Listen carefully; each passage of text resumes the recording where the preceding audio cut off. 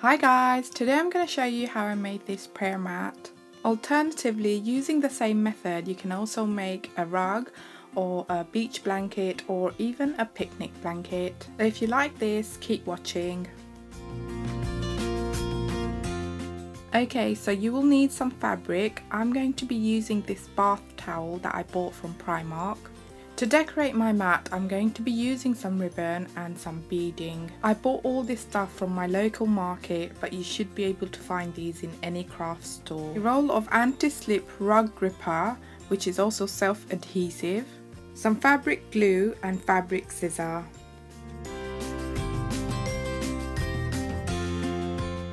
Okay, so you need to measure out your fabric. So what you need to do is place it on a flat surface and then place your prayer mat on top of it. Okay, so my bath towel was slightly bigger than my prayer mat, so I'm not going to trim this down. Okay, so if you're using a fabric and you have trimmed it down, what I would recommend you do is fold it over 1 centimeter and sew it all the way around. This will stop it from fraying.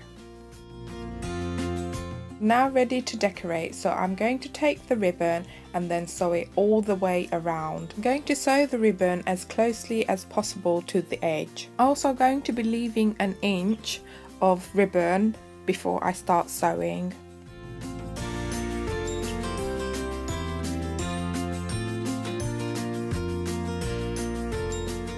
Okay, so when you get to the end, make sure that you keep another inch before you cut the ribbon.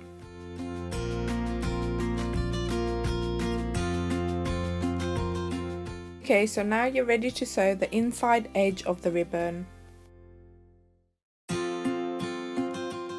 Okay, so the corners of your mat should look like this. Okay, so now turn over your fabric and then we're just going to use the mat grip to hide any raw edges. The mat grip that I'm using is already self-adhesive, so all I need to do is just tape it onto the back of my fabric. Also, I'm going to be using this on both lengths of the fabric and not all the way around.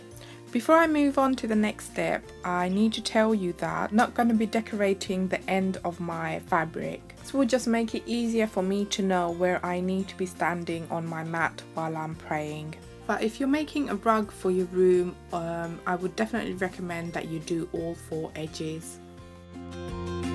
Okay, now taking the fabric glue, just place a little bit of glue all around the edge of the fabric, and then I'm going to be placing my beading on here. I would definitely recommend that you only do a couple of inches at a time. This will make it easier for you. This glue dries transparent, so I would definitely recommend that you use the glue as generously as possible. If you use the fabric glue, then I would definitely recommend that you let the glue dry for 24 hours before using your prayer mat. And that's it, you're done. I hope you guys enjoyed my tutorial. Don't forget to subscribe, like and share. You can also find me on Instagram, Facebook and Twitter.